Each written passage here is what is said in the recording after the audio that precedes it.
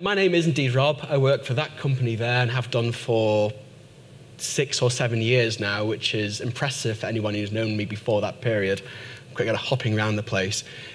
Visit that website and be amazed at the buzzwords one of the co-founders can squeeze onto a single page. But essentially what we build is bespoke media distribution systems, doing encoding and delivery, both on demand and real time, well, as real time as you can, for things like sports betting, TV, and nonsense like that. I guess the key things really is it needs to be it's high availability to the best of our abilities and the best of our clients' abilities, because it is TV after all.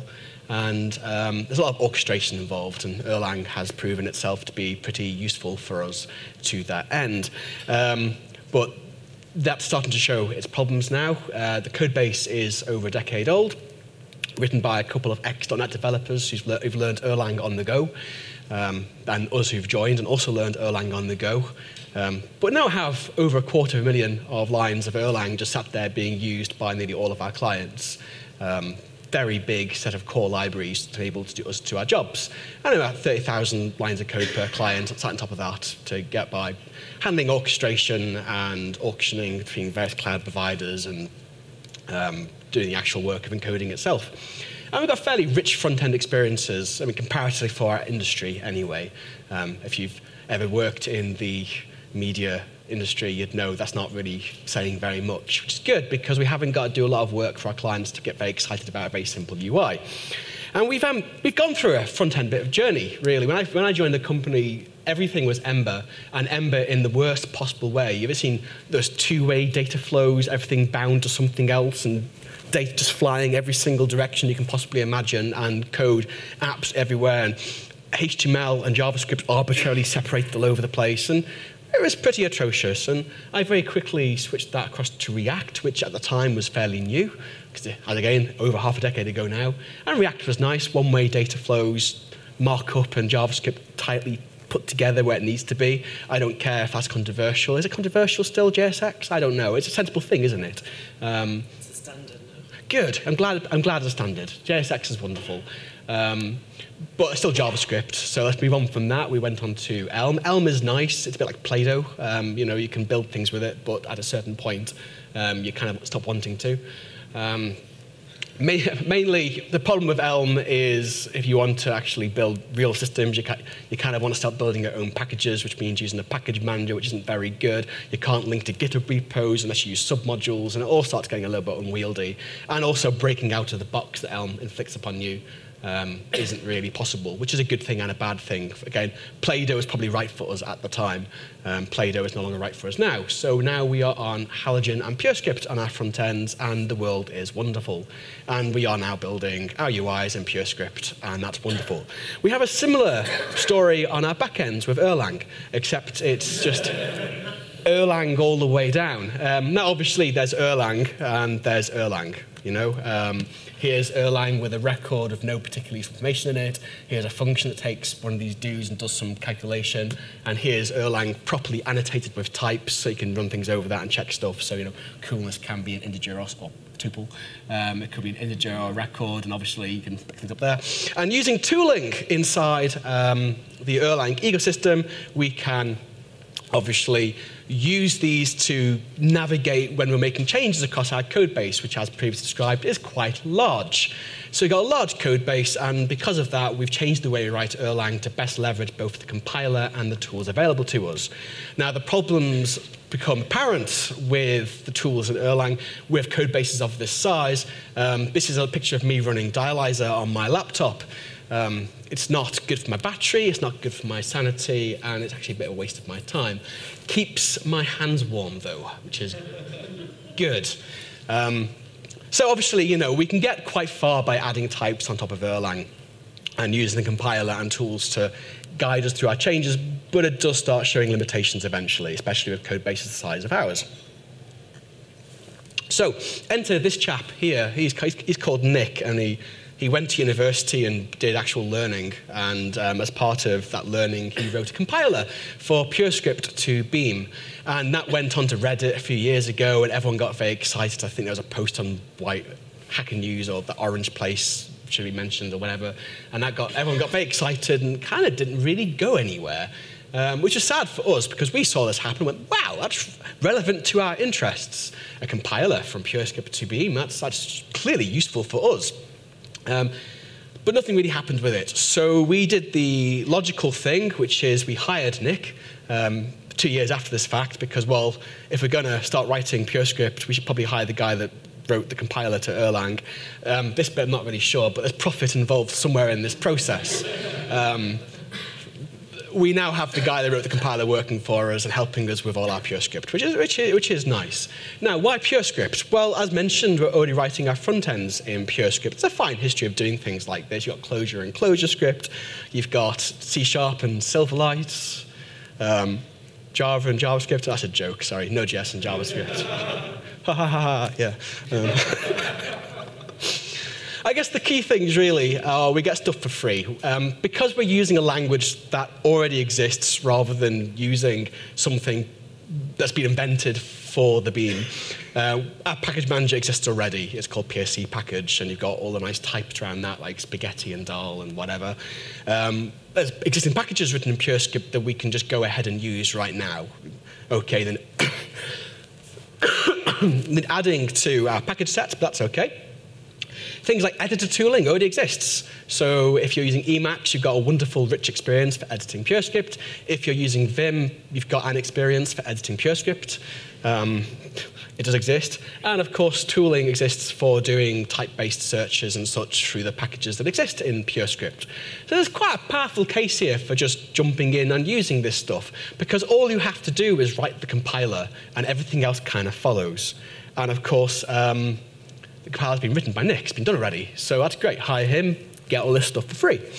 And of course, on top of that, all our Erlang tooling still works. And I'll talk about that soon. Well, obviously, for the usual definition of works. Anybody who uses Rebar 3 on a day-to-day basis with any code bases of real size will tell you that it's not without its rough edges. So, very quickly, I'll do some sales pitch comparisons. This would be where a 101 talk would end. I'd say, look how shiny this Purescript is, and just walk off the stage, and everyone would think it's amazing. But there are further demos to come that will obviously change everyone's minds on that. So, everyone's familiar with, does that work okay on that screen? Yeah, just about. I'm just going to quickly go through some Erlang and Purescript comparisons, looking at the happy path only, and just say, this is what it looks like. Isn't it lovely? So there's an application written in Erlang, and here's the equivalent application written in Purescript. Can I zoom out from that? I can. There we go. Beautiful. Isn't that pretty? That's pretty pretty. Here's a supervisor written in Erlang. And we have various modules being started up, and there's some various inputs to those modules, like web port over here being taken as config. Types, who needs them? Just pull them out and put them in places and hoping for the best. Very little way of verifying this, quite messy. OK, let's go look at the Purescript. Here we have a similar or identical supervision structure, where we have typed arguments coming from config and being passed into supervision children with type checking on these startling functions over here, and the compiler will pick up if you pass the wrong things into the children, but the original API is still represented inside the Purescript. So the documentation for Erlang still carries across this quite tidily.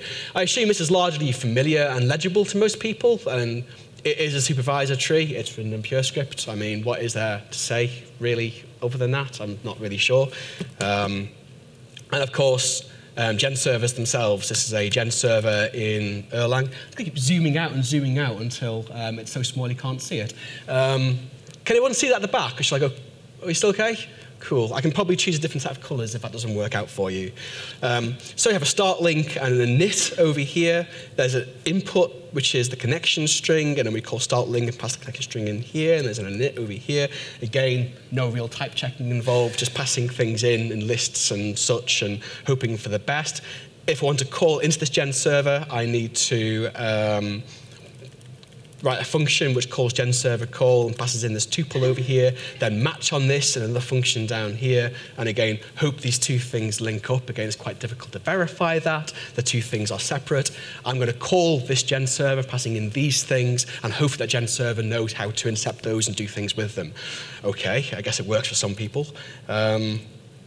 here is called gen server in Purescript. So I've got some typed start args and a typed state, and my start link takes those typed start args and returns a start link result and passes in as args to my init over here, which is in gen server context, which is also typed for type checking, returns a connection, returns a typed state, that's type checked as well. Here's my equivalent create function, which given a book returns an effect of either string or book, which does a call on that gen server, which takes a callback, which is also typed, do things with the state, and returns a type state again. So all of this is now verified and close together, and there's no arbitrary functions this far apart with no type safety at all. It's all very close and very legible and very shiny and very nice.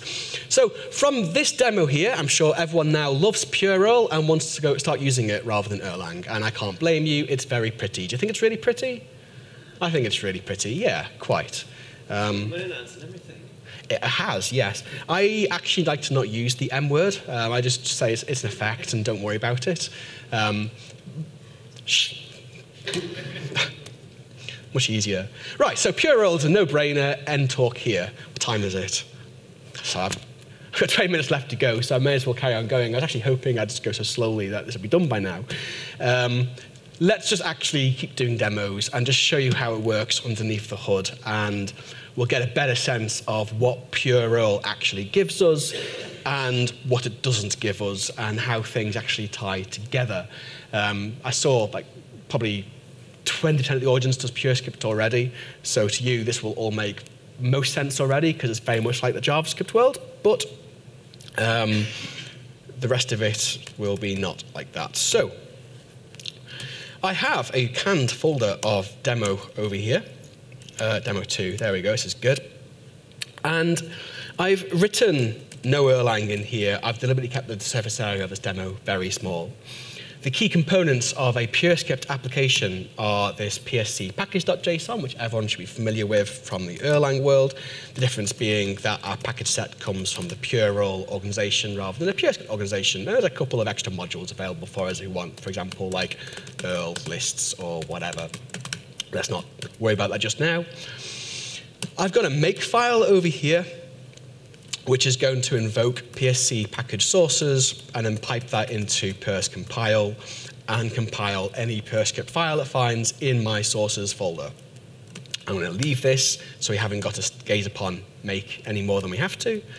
My Vim is hanging, that's lovely, thank you very much. And I'm going to open up main.purs, there we go. Here's main.purs. I've got an error because module prelude is not found. I'm actually going to be really brave and run make over conference Wi-Fi. Look at that, there we go, beautiful. So that's pulled down all the core packages and dumped them in .psc package. I'm actually not going over conference Wi-Fi, I'm tethered to my mobile phone. So not only am I running Arch Linux and connected to a projector over some weird X-Random hackery, I'm also tethered to my mobile phone on Linux as well.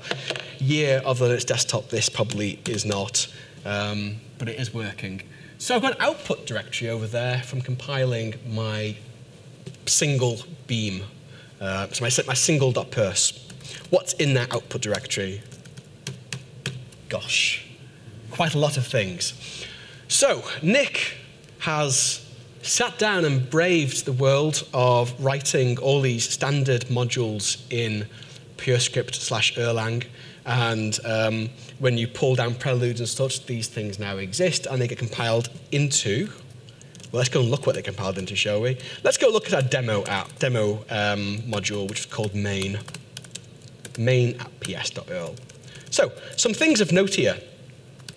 Modules compiled by Purs get compiled into Erl, nothing else. So that means there's a two-stage compilation process involved if you want to use Purescript. The first one is take Purescript, turn it into Erlang. The next one is use the rest of your tooling pipeline that you ordinarily would to take those files and make beams out of them. That's a practical thing that I guess he's done because it's easier than the alternatives. I would imagine a better technical solution would be go directly to Beam, but that's not how it currently works. And that's fine because it fits our needs. So modules end up with an @ps on the end of them. I believe it was an underscore at one point, but then you get clashes. So no one seems to use @ in their module names, but it's a valid atom, so that's what we have here. It means every bit of tooling that doesn't expect an app breaks and falls over. That's the tooling's problem. The tooling is wrong.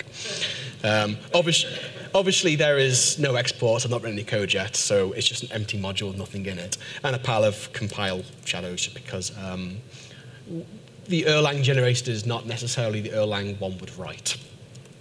Fair enough. Let's write a function. Let's just do that. Let's just jump in and say, gosh.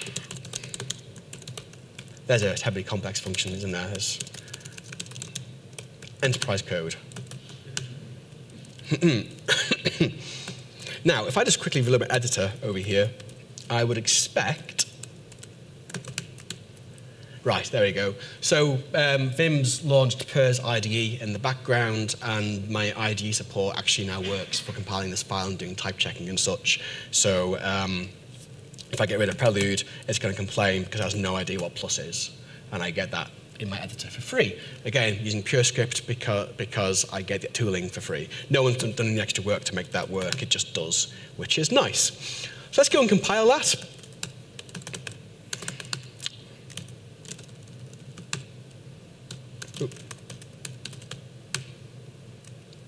And open that file again, and just see what we've actually got. There you go, there's our function, but in Erlang. So, you know, it's not terribly complicated. Obviously, if you open any of our real gen servers, it looks hairy.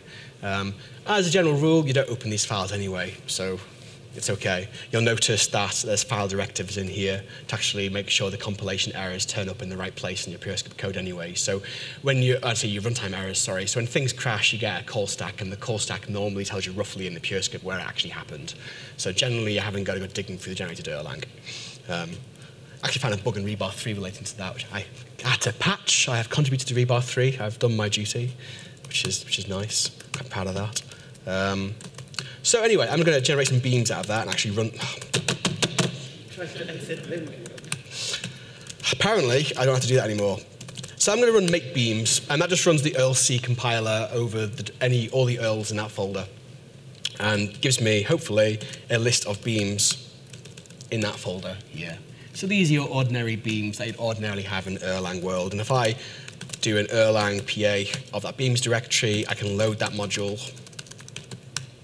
And I can call that module, what's I call that function again? Add. And as you can see, it's just an ordinary function in the Erlang world at that point. So that's nice, because it means I can write functions in Purescript that I can call from Erlang. That's not necessarily something you'd do manually, but obviously a lot of APIs do like to take MFAs and such. And if you're working against legacy Erlang, you can pass in your Purescript functions, and they'll just work as you'd expect them to work in the Erlang world, which is quite handy. So you can actually write gen servers like that if you want to. You can sit there and you can write your start link and your handle infos and such, and cross your fingers and hope for the best that the callbacks match up. And it's pretty ugly, but you can do it because they're just functions at the end of the day, which is nice. That was it, wasn't it? That's probably it. I guess I'll do a quick thing here as well. Let's say I want to base 64 encode some strings or something. That's just, there's a default library in Erlang called base64, and it can encode strings. And I want to call that from Purescript. Let's quickly cover that now, because it's the easiest thing to do. I'll do that? Yeah, I'll do that now. Why not? So, next to files like these, the Purs files, I can quite happily go main.erl. So I've got a pair of files here. And this is my foreign function import file. And I'm going to give that a module name of main at foreign. That's nice, isn't it? It's a lovely name, more ats involved. And I'm going to export a function called base64, which takes a single directly. I'm trying not to use too many editor shortcuts, because I don't want to confuse anybody.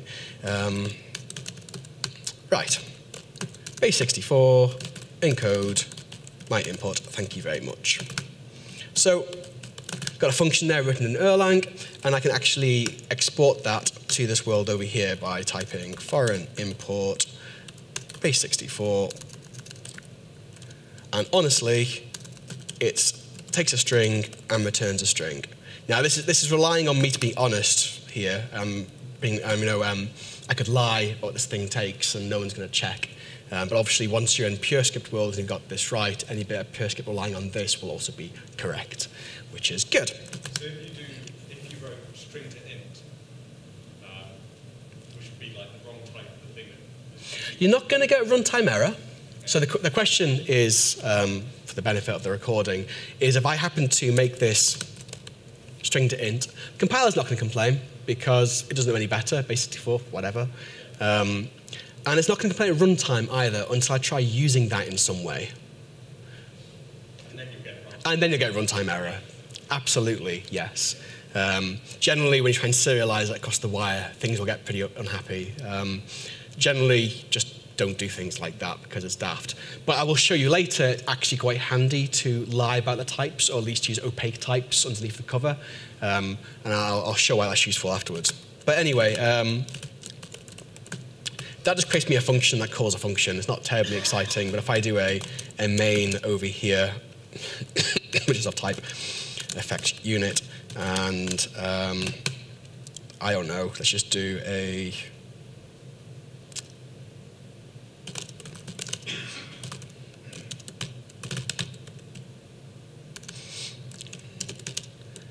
probably console, I imagine, and it's probably debug. Who knows? Let's just try. I always like typing pure unit for some reason. I don't know why that is. It just really makes me feel happy. Oh look, unknown type effect. Well, I'll import that. Unknown module console. Well, I'll import that. Oh dear, I can't import it because I haven't actually added to my. No, it is there. It's probably just not called console, or it's called something else for debug. It's okay because I wrote notes on an iPad over here because I'm really professional. So it's log. Obviously, I don't use console in real applications. I use logger or something like that. There you go. So I can import either one of those two things over there, and now all the compile errors are fixed. So that's quite nice. My tooling is actually working very nicely in Purerl world, and I haven't done any extra to make that work, which is nice. So I'm just going to go ahead and make that. Uh-oh. Have I done a big boo-boo somewhere? Probably.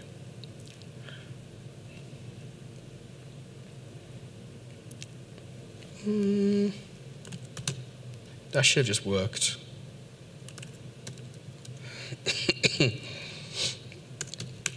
Might have a low bit. It's not, I promise you. I can't ask anyone for help, can I? Because this is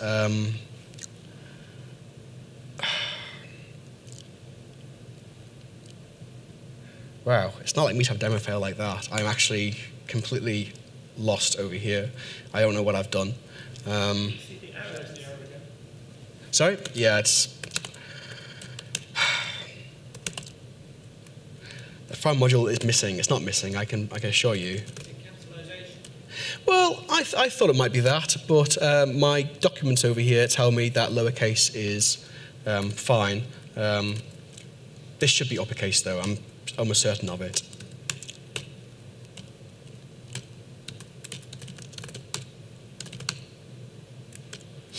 Filing value is not defined. The foreign module for module main. Well, that's a nice error, isn't it? I mean, there's a base 64 function over here. It's called string. It takes one function, turns another function, and I've exported it over here in.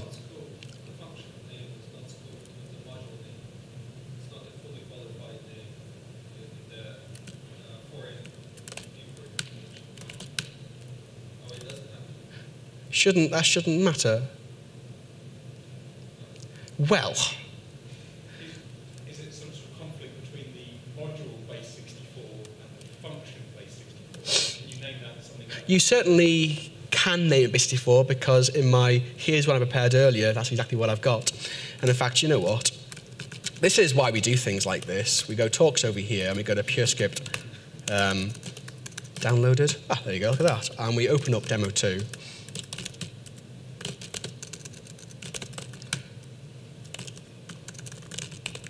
We check out master where all the changes actually exist over here. We open demo 2. I'm a consummate professional. I run main over here, and then we open the code to see what I did wrong. There's a main.Erl. There's a main foreign. There's an export, base64.1. Can anyone see the difference in those two things? I can't see the difference in those two things. I might just... I've changed that in the other one too. It's all capital. Well, who knows? I can only imagine I'm being daft in some way, and who knows? Anyway, let's just pretend I wrote that code correctly first time, and I'll run my make beans here. It goes without saying things like hot loading work in this environment too still. So if I ran that compilation process and reload the module, the new code would appear inside that module automatically, which is nice. There we go. Obviously, I can't actually use that function now because I'm not exported in that example, but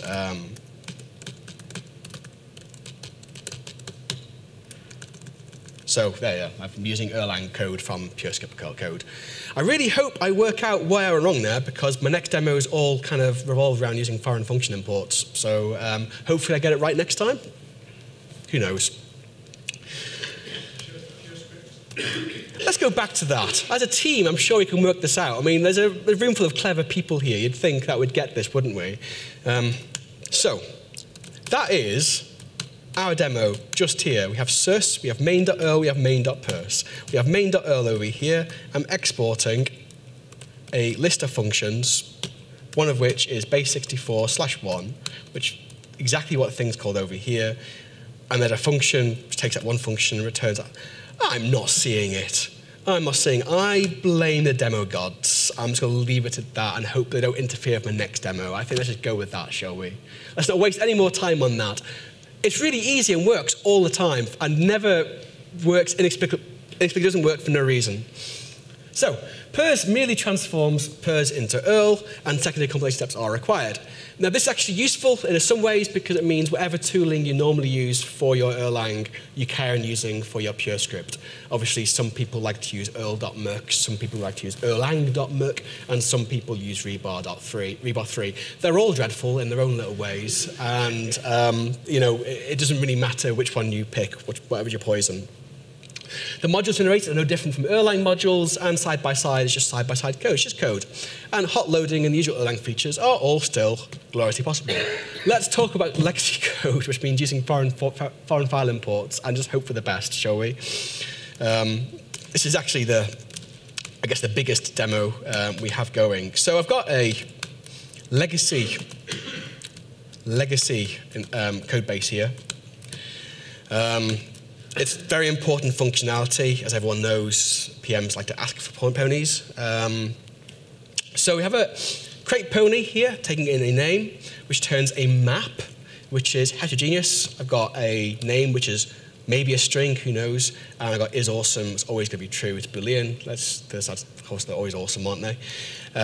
We have only ponies not awesome, which is the function takes a list of ponies and returns if any of them aren't awesome. And we have a lovely function here called write ponies to files. So a very complicated bit of legacy code that I cannot possibly rewrite in Purescript because it's too much hard work, and I need to reuse this from my Purescript land. I've managed to cover some use cases here in the simplest way possible. Let's go ahead and just start writing some code. So I've got main.pers over here. Just never been compiled again. So let's just go and do that.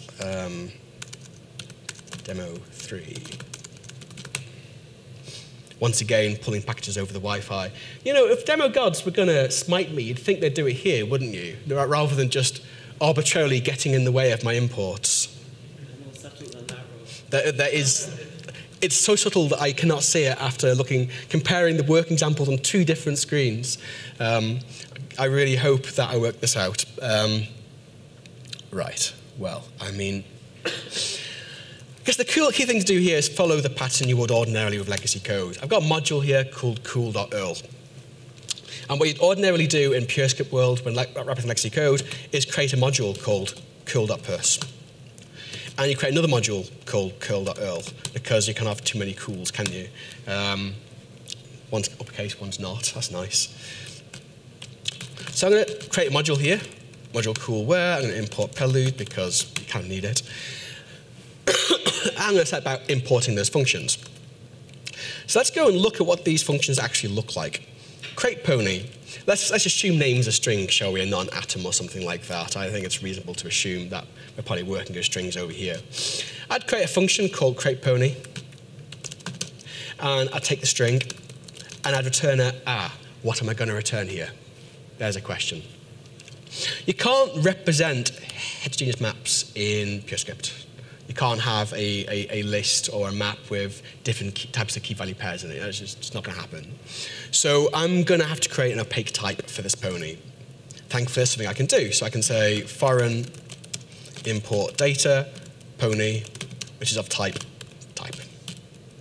There is something called a pony, and I'm going to bring it out in this API. And when I pass it around, it's a pony, and Purescript has no idea what's inside that. It just knows it's something called pony. That's fair enough. If I wanted to access the name or the variable, I had to add functions to do that. Pony name and pony is awesome. Fair enough. But that means I can do create pony, give me a pony. Which obviously needs to be a foreign import as well. I need to go and create that module over here. So here we go again. Let's just hope it works this time, shall we? So far, so good.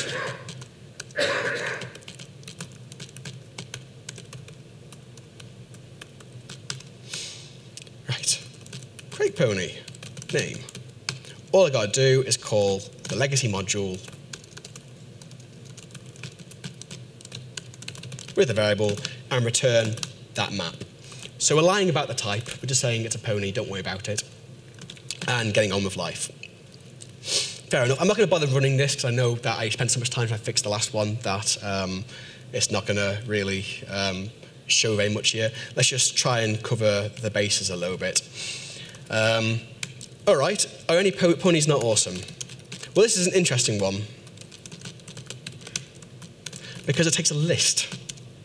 And it doesn't take a Purescript list, it takes an Erlang list, and the difference between those two things. A Purescript list is a set of const data structures, and an Erlang list is a fundamental data type in Erlang. So I need to use one of them. I'm going to call it Erl list. Actually, I was going to call it list. I'm going to import the damn thing. Takes a list of pony and returns a bool. Hang on, unknown type list. Let's try and import that, shall we? Got a few options. I can use the Purescript list, or I can use the Erlang list. Obviously, it's the Erlang list. So import that over there. And you'll see immediately we have modules for all of the Erlang data types available for us in Purescript land. So when you're writing native Purescript, you'll normally avoid using the Erlang data types. When you're interfacing with legacy Erlang, you'll use the Erlang data types. And there are functions to convert between the two. In general, you don't need to use them because you're either writing Purescript or you're writing Erlang. You're not generally mixing the two too much. But there we go. Oh, is it Boolean in Purescript? Of course it is. There we go. Cool. And that's nice and simple as well because any pony is not awesome. Ponies. Because I have an Erlang data type there, I can just pass it in, use it exactly as it is. And that will just work. Now the last one's slightly more interesting because it has a side effect in it. My Vim just crashed. That's amazing. Thank you so much. To talk about Emacs. Yeah, I've talked to you about Emacs many times. Right. Anyway, I've got a side effect over here. They are file, write file. I need to express that somewhat differently. Generally, functions inside Purescript are pure. The clue's kind of in the name, really. And that means I could lie here and say, actually, you know what? Write ponies to file, takes a list of pony, and just returns a Boolean. I could lie and just call that file.write, and nobody be any the wiser. It's a little bit cheeky. You shouldn't use side effects in Purescript unless you have to tell the above world that you're doing it. So this needs to be an effect. And I'm going to leave that as a Boolean for now, and I'm going to talk about error handling once I've done this function, because I don't want to muddy the waters too much. What is an effect? Well, the M word was used earlier. I'm not going to use the M word. It's just a function wrapping another function in this particular case, and that's literally what it's going to be underneath the hood. It's how they compile. If I want to write ponies to file inside my foreign function import over here,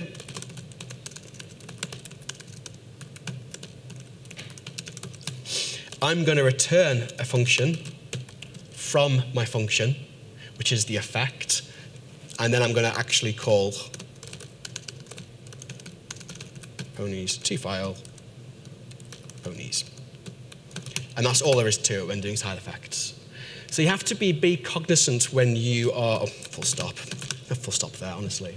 You have to be quite cognizant when you're writing FFIs about whether you have side effects or not, and you need to be honest with yourself about whether side effects or not. A call to a gen server is a side effect. You're calling a remote process. You know, you can't pretend it's otherwise. You'll break the system further down the line. So generally, if you're doing anything that involves I/O, whether it's internal or external, you need an effect around it, and that means sticking a function around the code and everything carries on working as you'd expect. And write ponies to file. Rather than write a pile of code that uses this, just realize I need a file name for this, or it's not going to work at all. If only the Erlang would complain about that. That's got 2 in it, and my Purescript needs to also then have a string. Cool. This will compile. Probably. Demo 3. That's a useful error. Exported of unqueried arity 3, but imported of queried arity 2. Export must have less than or equal arity. Well, I've definitely messed that up, haven't I? Let's go have a look. You put a 3 instead of a 2, didn't you? I put a 3 instead of a 2, and it's a 2. I was looking at the return value and going, that's a value I have to care about. Let's find the code. That should be a 2. Thank you, compiler, for checking whether I was doing things right or not. The following values, here we go again, are not defined in the foreign module for module cool. I think you find it is, it's just there. I think I'm messing on my export function. Is it? It's not. No, it's not. Thank you. That's a lot.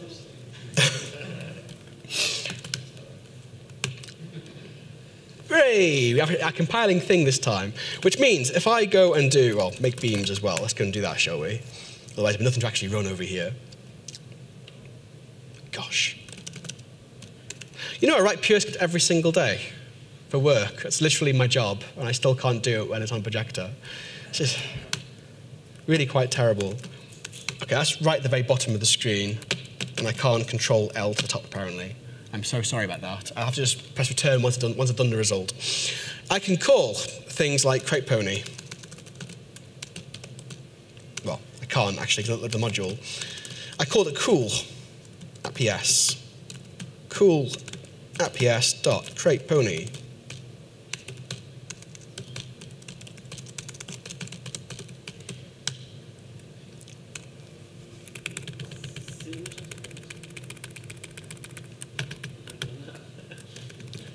There you go, right. And you can see there that the types underneath there still, I've got a map of the things in it, and Purescript can pass that around quite happily, but also I can pass it to Erlang still, everything's fine and great. If I would create another, if I actually stick that in a variable, and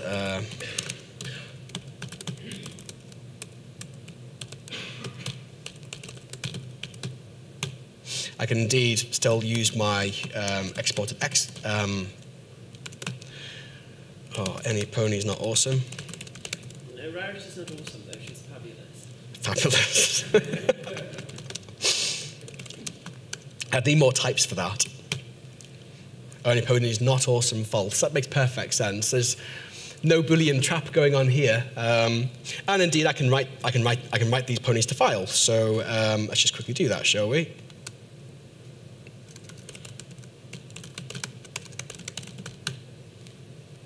I didn't call that ponies to file, did I? What did I call it, people? It does, doesn't it? File name. Gosh, you guys are on the ball. That's great. Let's call it file.txt, even though that's a complete lie. Ah, what's this? It's a function, because I return a function. So you're going to watch out for this when you're passing things around from Purescript to Erlang, and there are helper functions that help you with this kind of thing to make these effect functions something that Erlang needs to know about. But obviously, I can just wrap that in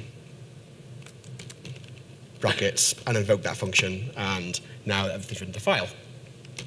So let's quickly go back to this again, shall we? And very quickly, because it's important to note. I returned effect boolean there, and that's not what file write file returns. File write file, if you just excuse me writing some Erlang inside a Purescript file to write file can return an OK, or it can return an error reason, where reason can be an atom or a number of things. You can represent that inside Purerl if you want to, inside your foreign import. And best practice is generally to try and mirror the API exactly. So here I'd actually say it's an effect, and it's either an atom or it's a file write return result. And then you have to go sit there and you've got to define data file write equals error string or error int, and so on and so forth. And you have to pass these constructors into that function and return them, so on and so forth. And it gets pretty burdensome. When interfacing with Erlang libraries that are not the core ones, and you're writing something other than a thin veneer, it's quite tempting to not do this and return something more pure scripty and convert everything to strings, or just a list one of something from an ADT, and that's all possible and allowed and fine. It's kind of up to you, and it's also kind of undiscovered ground as it currently stands. Our approach so far when writing our code is to try and represent the errors inside our bindings to legacy code and handle those errors in Purescript, which means our Purescript doesn't tend to crash because it's Purescript. So why would it ever crash? You have types being checked. Now, of course, the Erlang philosophy is let it crash, so you've got a bit of a dichotomy going on here, and it's kind of up to you where you draw the line between those two worlds when writing your bindings between the two environments. There's no best practices exposed for this stuff yet. It's kind of, which one do you feel like? I like to handle errors and not crash. That's just me. I like to log into our servers and see an empty crash log. It makes me feel warm and fuzzy inside. Some people don't mind having a crash.log, and as long as the system carries on working, that's okay. We once had a bug in production where we were crashing every 10 frames we received, and no one noticed for 6 months until, because our log directory ran out of space. No one was looking at it, basically. And the system carried on working because the message got resent and the frame got processed, so who cares? Probably not best practice, let's put it that way. So anyway, in summary, FFIs for importing it in code. There's some limitations. You can't represent the heterogeneous types very well. That's okay. Make them opaque. Don't worry about it. They're actually useful in between. If you look at my OTP example that I had out earlier, very quickly open my supervisor over here. This ends up being a list of children with different types. But to Purescript, they're just child. Once you've finished building this child here, it's just child. I hide those types in the FFI underneath the hood. It's convenient because the underlying representation of the API has a list of random tuples that kind of just fit together. So once you've done the type checking at this level, there's no real reason to try and keep those types around, so they're hidden, so you can make a list of them. And it's sort of a useful feature, if you like, being able to actually hide those types. Obviously, at your discretion. Obviously, for effects, use effects, which means wrapping your functions in functions. Cool, whatever. Either surface your errors or don't. An holistic approach does kind of help here. All works in practice. I mean, I'm kind of running out of time here. I've run out of time. You've already seen it, basically. I mean, you know, that's the gen servers and things, so let's not worry about it too much. I guess the structure of the application is kind of important. Get out of this. This is a real application that's on GitHub. It's called demo PS on the ideas repo. The link's in the presentation. It's got a rebar.config, which calls this makefile here, which builds a server, which is an application written in Purescript, it's just here. It's got a client, which is an application written in Purescript for the client side, it's just here. And the twos get built, the Erlang gets generated, and the application is just this thing here, which loads the Purescript. And the Rebar 3 tooling works, and the Purescript tooling works, everything comes together, and everything's very nice and shiny. You can go look at that in your own time. Just be aware that Purerl dependencies can have Erlang dependencies. So for example, Stetson, which is our wrapper around cowboy, good name, needs the cowboy dependency adding to rebar.config. Our JSON compiler, simple JSON, requires JSX adding to the rebar compiler. But the thing is, my mouse stopped working. My mouse driver keeps crashing, so I've got a bash script called reset mouse, which brings it back sometimes, but not this case. That's okay, because I've got Vim. Ignoring that completely. There. I can see into the future. So there is no Elixir-style get up and go story. The best way is to clone that demo repo and then delete the code you don't want. But it's no worse than Erlang's getting started story, really, because that's also pretty terrible, so don't worry about it. Dependency management is ugly, but your Erlang, so your dependencies are limited anyway. There's like 5 of them in the world that you actually want to use. And package management is kind of dreadful anyway. Anyone who says is a liar and a charlatan. But it's here, and it works, and we're using it to build real software today. So, I mean, it is there. It's great for what it is. Here's a pile of useful links that will be available. Exactly, take a picture, but the slides will be online anyway, or already are online if you know where to look. And that's it. Questions, further demos? Well, I haven't got time for that. See me outside, and perhaps I'll just show you some real code rather than demo code, because I've got lots of it. Thank you very much for coming.